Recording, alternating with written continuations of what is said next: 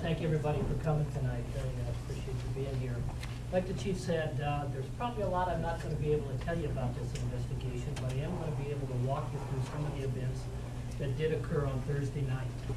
And as you see, we've got a map up here of the location of the incident where it occurred.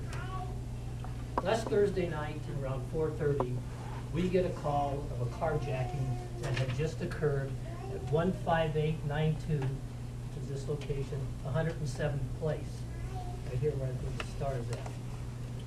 The call comes out that carjacking just occurred, 2 male suspects wearing hoodies, armed with a 9mm, both armed with 9mm handguns, rob a victim at gunpoint at this location. The victim at that time is able to get away from these guys during the course of the robbery.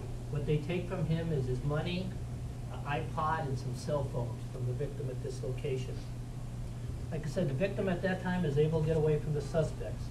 The suspects leave in a white sedan vehicle. That's what is being aired to the officers as we're coming into the area.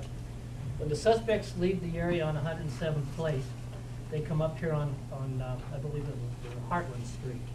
As they come down Heartland Street, they collide with the tree, and they hit the tree head on because they're trying to get away out of the area quick.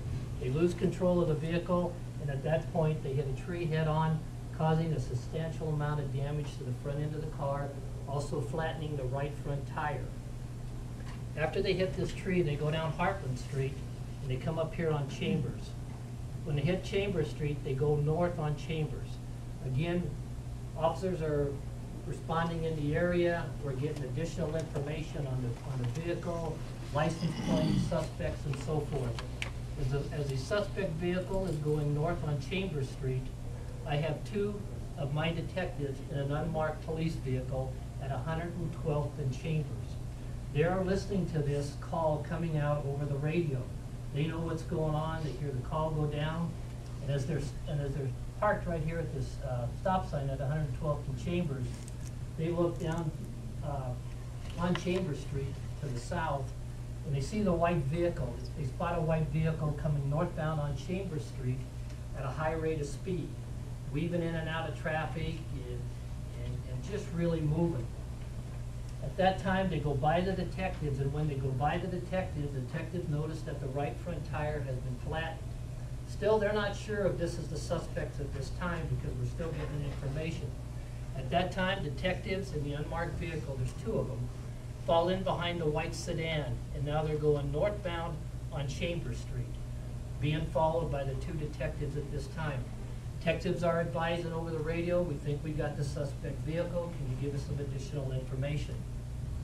They continue northbound on Chambers Street till they get to about 120th Avenue, right there at the intersection. When the suspect vehicle gets to 120th, again, the detectives are right in behind these guys.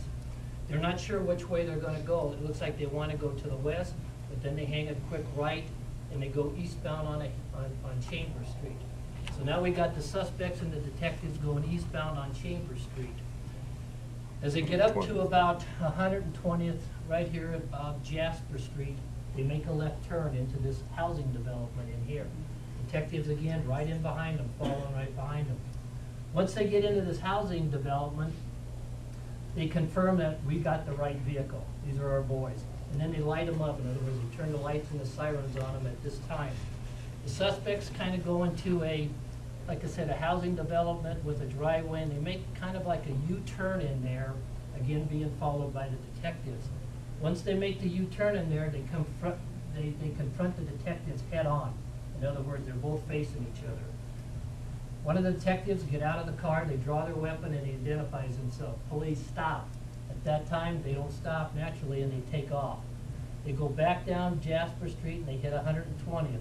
Detectives are right behind them at that time, light siren going. Once they hit 120th, they make a left, they make a right turn, and now we're going westbound on 120th Avenue. Detectives are still right in behind them. We've got other units converging in the area.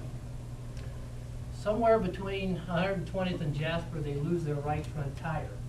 The front tire gets taken off of the vehicle, and now they're driving on their rim. They get to the intersection on 120th there. And as you know, you're familiar with that intersection. This is 4:30 in the afternoon. So we got a lot of traffic in that area. We got traffic eastbound and we got traffic westbound. Officers and suspects are coming up on 120th. Suspects get to 120th, they can't go any further. The wheel is off the car. At that time, both suspects bail from the car. When both suspects bail from the car, both officers bail from the car. Once the detectives exit the car, they notice that both driver and passenger are armed with what looks to be a 9mm handgun. The driver, the passenger of the suspect vehicle, when he exits the car, he immediately goes to a vehicle that's parked on 120th. He begins banging on the window with the end of the butt of the gun, pointing the gun in the window, trying to carjack vehicles to get them out of the car so they could take the car. At that time, one of the officers fired. We think at that time he hits one of the suspects in the arm, because at that time the gun that he was carrying goes flying. The other suspect, the driver, is being chased by the other detective who was driving the vehicle.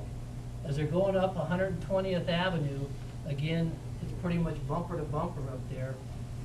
These suspects are making contact with a number of motorists up there, banging on the wheel, pointing guns at them, trying to get them out of the car. Officers at that time engage them again, because at that fact, the officers determined we've got to stop these guys. These guys are a threat. If they shoot somebody in that car, if they jerk somebody out of the car, we now have a kidnapping situation, and it could get really more uglier than what it is now.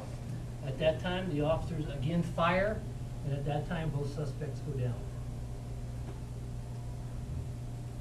There you go. Okay? I'm good.